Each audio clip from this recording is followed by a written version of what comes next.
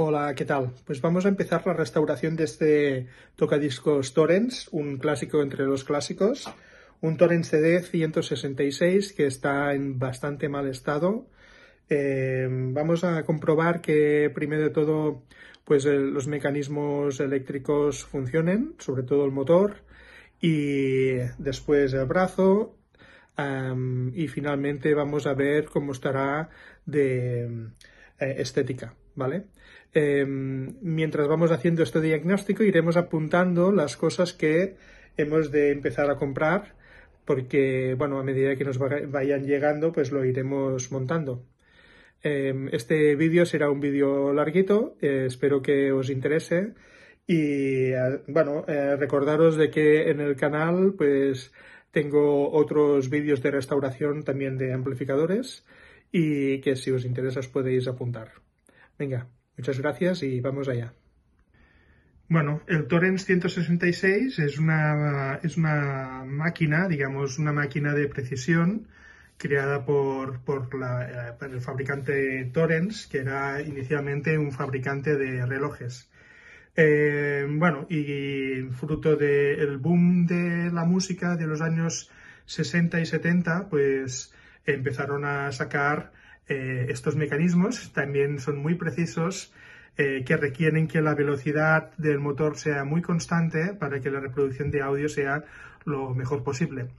Este modelo en concreto es un modelo de gama media, pero que ha resistido muy bien el paso de los años. Bueno, esta unidad en concreto no, porque como podemos ver hay muchas cosas que están en malas condiciones. Lo primero que destaca, si miramos de cerca, es que el plate, digamos, el frontal, está muy rayado. Y esto realmente será lo más difícil de arreglar, porque, bueno, claro, si pulimos el aluminio, también puliríamos la serigrafía y perderíamos la marca y estos iconos, ¿vale? Entonces esto será lo más complicado de reparar y realmente no sabemos si podremos hacerlo, ¿vale? También vemos otros detalles, aparte de la suciedad, ¿no?, que podremos limpiar, obviamente. Vemos otros detalles del pulido, ¿no? Este galvanizado está muy deteriorado, ¿vale? Veremos que, aparte de la suciedad, hemos de intentar, bueno, volveremos a calibrar el brazo para ver si los engranajes o los bearings o los puntos de fricción están correctos, ¿vale? Podemos ir viendo.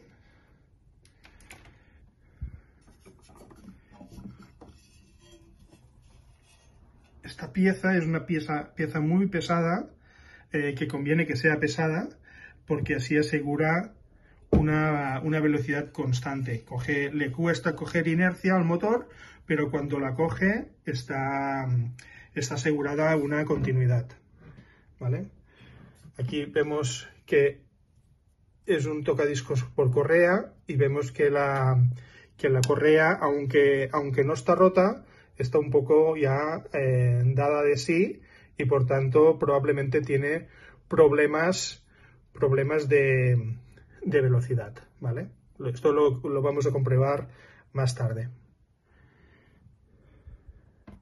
Vemos que hay manchas, esperemos que esto con la limpieza se vaya.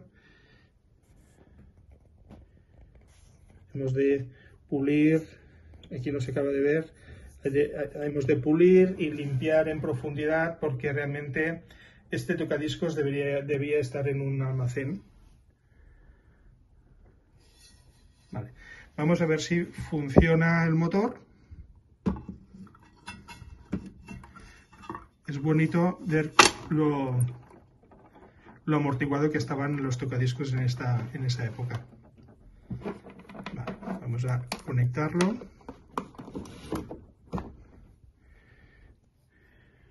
Vamos a ver si esto gira o no. 3, 2, 1. Pues sí, buenas noticias. El motor parece que funciona. Cuando cambio la velocidad a 45, como la correa cambia de radio del motor, tiene más velocidad.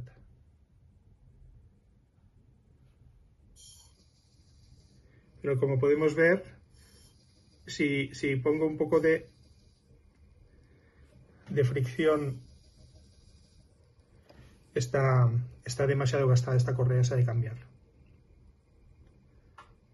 Vale, si nos fijamos por la parte de atrás, vemos que salen dos cables, uno de electricidad, ¿vale? Que es este, y que como podemos ver, pues es un cable de muy poca calidad, es el original, pero conviene cambiarlo para que sea más estético. Y el de sonido también, el de sonido conviene ser cambiado por uno de baja impedancia y con unos conectores mejores, ¿vale? Y obviamente todo con mucha más calidad. Desde este punto de vista también podemos ver el mal estado en el que está el portacápsulas, que tendremos que también arreglarlo y repararlo. Bueno, vamos a empezar a desmontarlo, a mover las piezas y limpiarlas.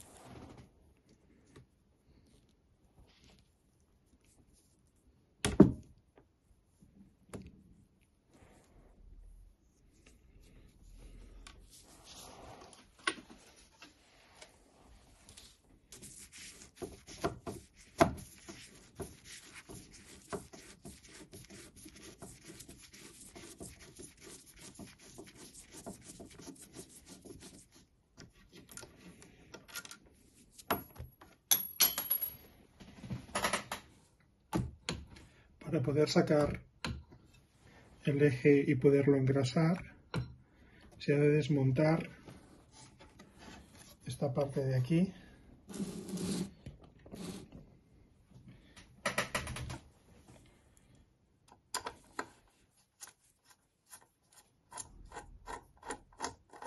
Ahora sí que podemos sacarlo. Vale. Ahora hemos de limpiar por aquí toda la suciedad y también el eje, y después engrasarlo con grasa de litio y volverlo a poner. Para limpiarlo utilizaremos, como siempre, alcohol isopropílico.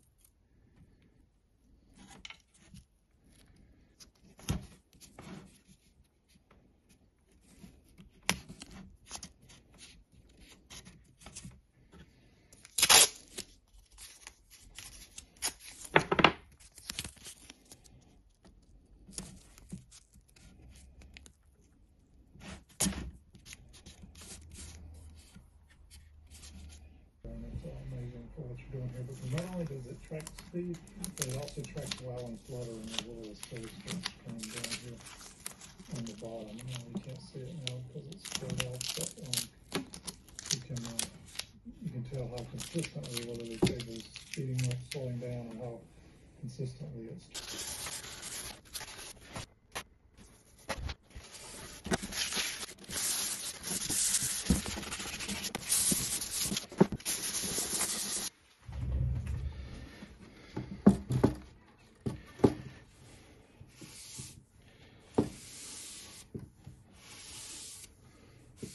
You might not be playing it for a month.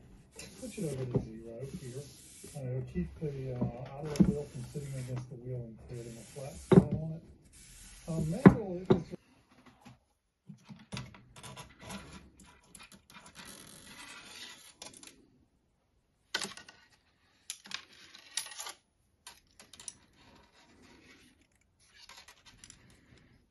video series on this, but we'll try to get the highlights and what we're going to do. I can tell you now, it's interesting.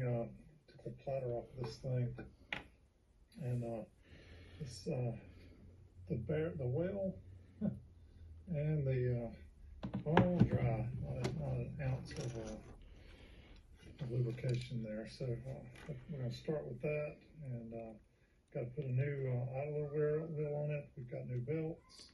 We're going to clean and polish the whole thing. I do have to fix the arm on it here. You notice, let me drop the arm down on the camera here. You can see it much better. Notice how the arms on these, and by the way, these are fixed.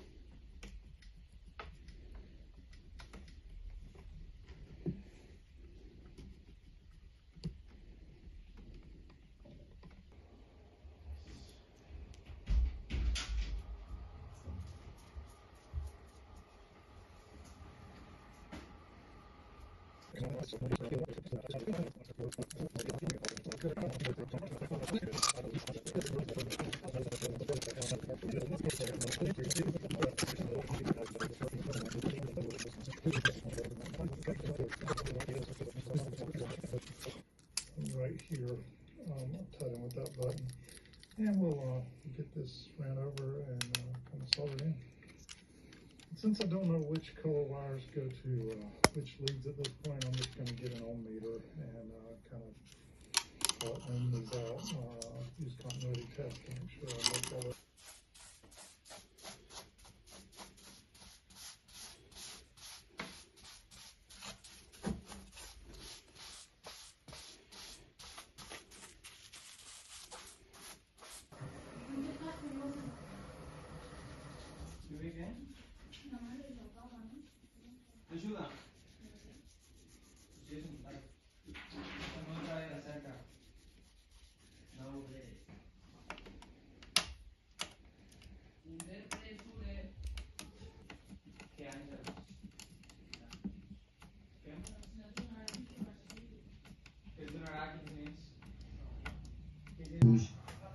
Plucked guitars, you know, people's finger picking guitars, just great, really, really good.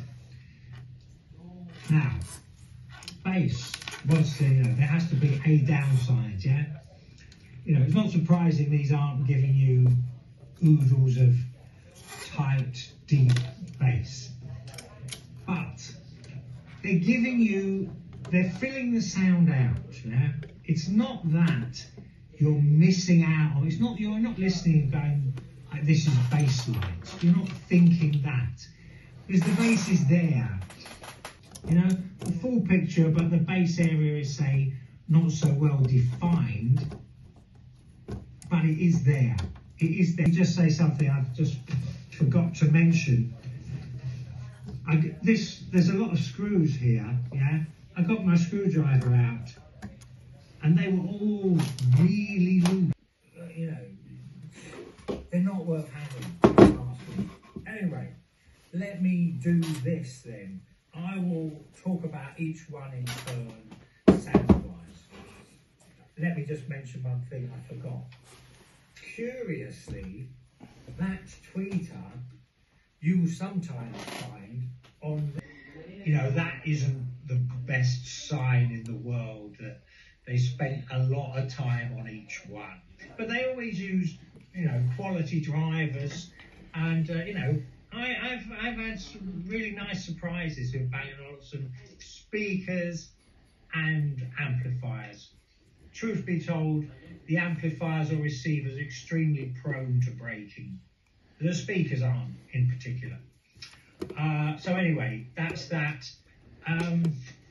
So we'll do a thing where later on where I do a comparison with these LS50s, KEF LS50s from 2012. They came out. They are rated, I think, over 100 watts. Yes, you really have to put a bit of power into these to make them sound good.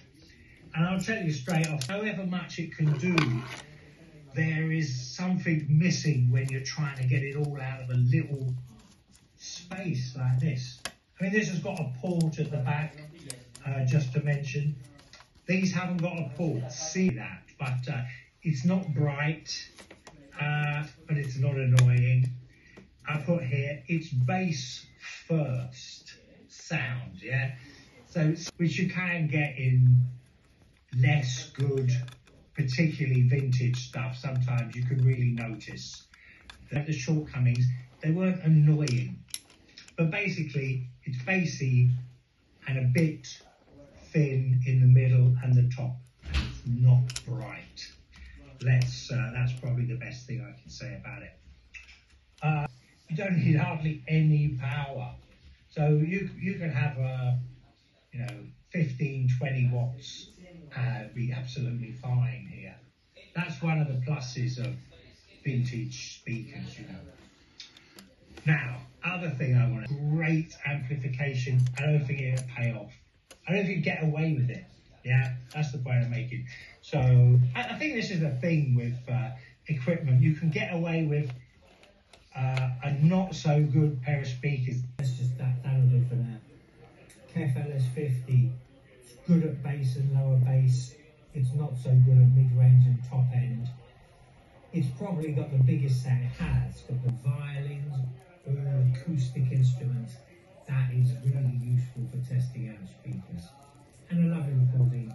Also, okay, next song. Let's do Hit Me With Your Rhythm Stick, Ian Jury. On this KEF, I put it all round and low bass on that song, on this piece in the bass drum. Then it works to have this bigger, more visceral sound, you know. But I also put fat snare drum, yeah? So here's the thing.